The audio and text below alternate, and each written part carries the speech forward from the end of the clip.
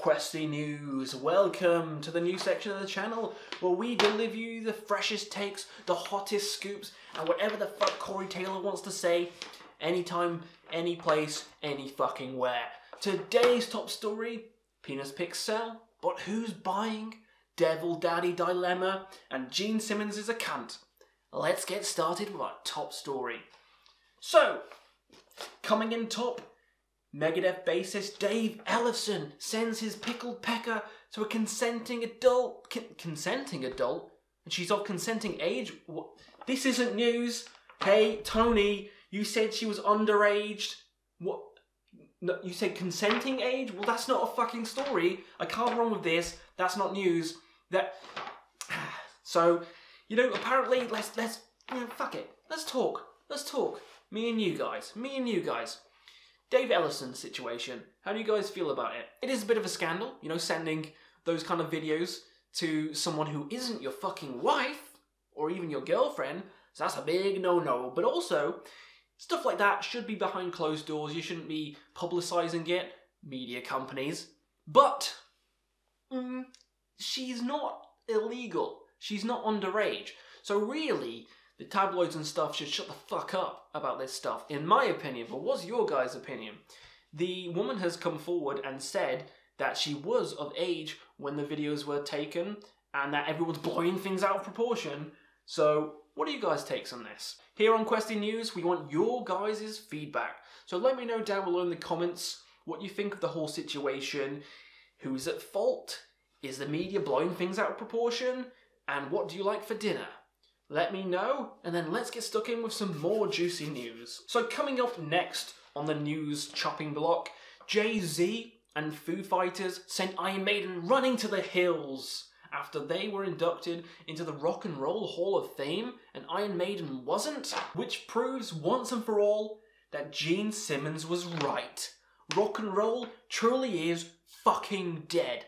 Now, again, I want your guys' takes on this. What do you think of the whole debacle? Who should have been inducted? I mean, Iron Maiden should have been inducted. Come on, it's Iron fucking Maiden. Jay-Z is not a rock and roll artist, so he can fuck right off. And who the Goo Goos? Who the fuck are they? Do you mean the Goo Goo Dolls? Who the fuck are the Goo Goos? Why are these people here? Why isn't Motorhead in it? Okay, rant time. Why the fuck isn't Motorhead in it? Why the fuck wasn't Iron Maiden in it? Grr! Rock and Roll Hall of Fame? Fuck that. That's just nonsense. But if you want to get mad like me, pop down in the comments below who should have been inducted and why was this a piece of shit. Foo Fighters, I mean, I enjoy them, but over Iron Maiden? Fuck off.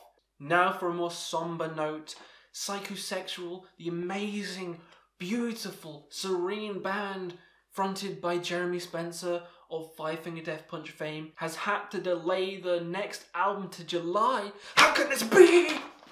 I know. I'm heart-stricken. I'm sure you're heart-stricken too. So, what did you think about this news? This tragic loss of new music? Alright, we're running this joke into the ground now. But that's where it should be, alongside Psychosexual, 6 Feet Fucking Under. No, don't mention six. Don't do it. Don't do it, Meltdown. Fuck you. Ooh la la, in world news today, Godzilla has topped the US charts, becoming the next top... Sorry, what? Gojira has topped the US charts, becoming one of the best-selling albums. Top albums. Fortitude. Great goddamn album, and this is some good news. Those were fucking awful news. This is some good news. News is I Am's Great Anchors Me. Fortitude by Gojira. Not quite the best Gojira album in my opinion, but still pretty fucking fantastic with such bangers as Boing Boing, Trees Are on Fire, Born for One Thing, Breathe Oxygen, Get Married, Have Some Kids, Reproduce, Start a Family, Get the Family Taken Away from You, Lose Your Wife, Start a Heroin Addiction, Get Arthritis, Lose Your Memory, Dementia, Old Age, Wrinkles, Death. And how can you not forget the amazing